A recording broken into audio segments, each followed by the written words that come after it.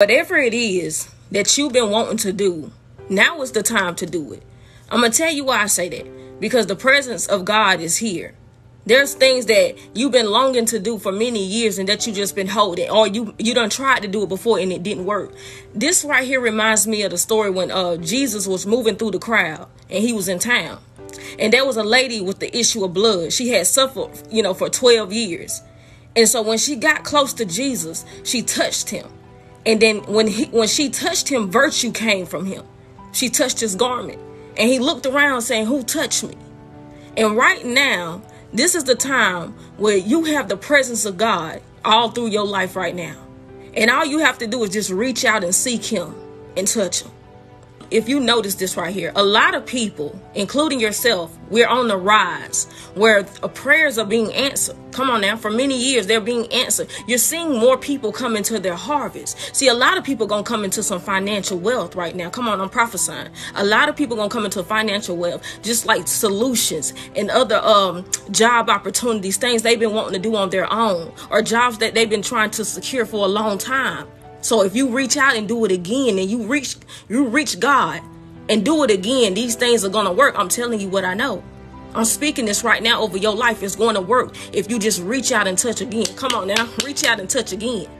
Reach out, because it's going to work for you in this season. Because see, even though there's calamity in the world, there's still a harvest for the kingdom of God. Come on now. God showed me this when I was younger. He said, even when calamity comes in the world, at the same time, I'm still going to be raising up my people. At the same time, right here, if you somebody who has been suffering within your body, like your health, listen, start laying your hands on your body and saying, "I'm healed." If you've been having problems in your mind, your thoughts are racing, start laying hands on your mind and saying, "My mind is at peace. I am well. I am at peace. I am well. I am able. Everything is good in my soul." You're going to have to start laying hands. You're going to have to start doing the work. Come on now, I'm prophesying. Whatever it is that you've been suffering from, lay your hands on your body and say, "I am covered. I am healed. I am whole. I will never have to go through that again." That's what you speak over your life. You got to use your words in this season. Come on now.